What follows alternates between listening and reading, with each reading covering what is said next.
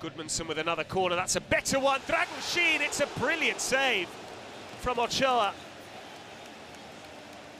Dragushin got a run there on Koulibaly. It was a perfectly directed header.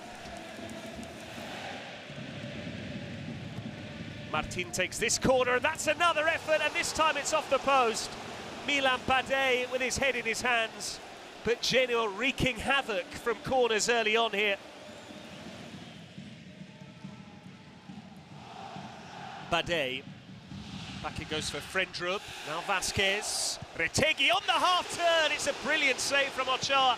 Badé, meantime, well, Genoa have struck the woodwork twice already. How they missed Retegui through his absence with injury. Jovan Cabral has frequently hit the woodwork this season. He's only scored once, that came at the Arecchi against Frosinone. But here he is on the ball, and he's got Boulaye Dia in the channel to his right.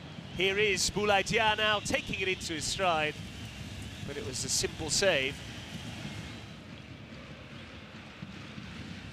Malinovsky breaking the lines. This is Gudmundsson, still with Gudmundsson, it's brilliant.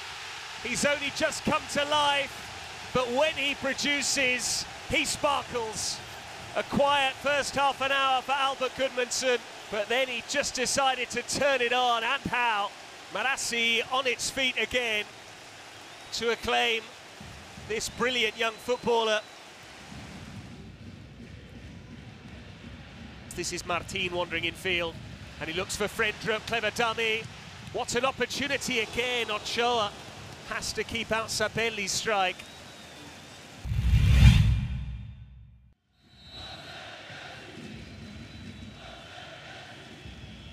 Sambia with the free kick. It's well watched by the goalkeeper. Cross needs to be good from Sambia. Iquemezi was waiting, it's off the bar and over the top.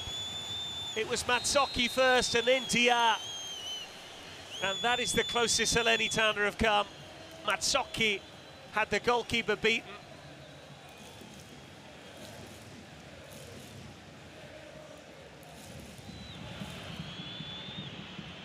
Bohinen. Chauna. Wingowski's ball in. Boulaye Dia! How has he missed? How on earth has he missed?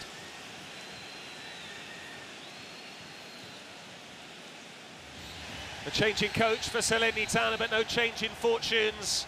Pippo Inzaghi beaten in his second match in charge.